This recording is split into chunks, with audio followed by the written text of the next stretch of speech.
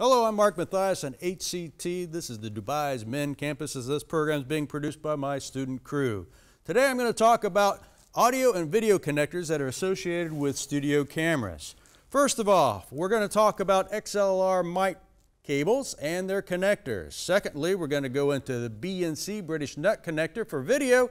And then last, we're going to end up with TRIAX cable, both male and female, how it works with a studio camera. So first, let's take a look at XLR Mic Cables. First of all, we have a male and female end. They can connect together. They will be released by pressing this switch. If we're connecting into our camera, we will use the male connector, put it in. You'll hear it click into place, which means it is tight. What we do not want to do is pull on these cables, because if you do, you might hurt the cables themselves. So you have to press the release button in order to release the cable. So if we had this in and we happen to damage the cable, what would that look like? First of all, we're going to take a look at the inside of this cable. They are very fine threads of cable inside. There's a positive and a negative, and then you have the ground, which is the shield around this cable. If you get an intermittent audio, if it breaks up, it could be because the solder joint is bad. One of these cables has come loose and will connect periodically, and that will give you intermittent sound. So do not damage the audio cables by pulling. Always use the release button when taking the XLR cable out. Next, we have BNC, the British nut connector.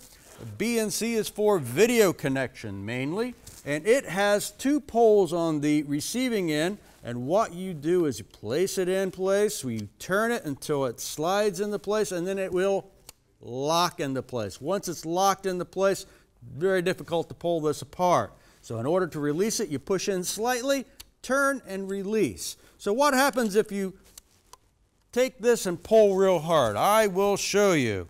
What will happen is you will fray the shield, and it will look similar to this. And you'll see the shield being exposed. The cable may still work, but it probably will give you a poor signal. You're going to see that the solid core of the signal is coming through the center part, and the shield could be off of the outside, which means your signal will not be a true signal. So try not to mess up your BNC cables. Don't just pull on them. Always rotate and then disconnect your BNC. Lastly, we're going to talk about TRIAX. TRIAX cable has a male and female end.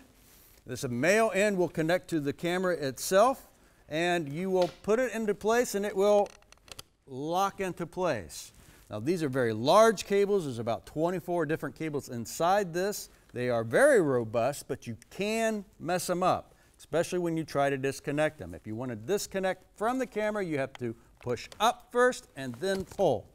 So you push up and then pull the cable. If you're at the other end on a patch bay, what you have to do is there's a ring around the patch bay that once the cable is in place, you have to depress the ring, and then you can pull your cable out.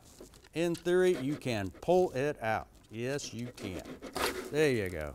So that's TRIAX cable, male and female ends. BNC for video and XLR for audio.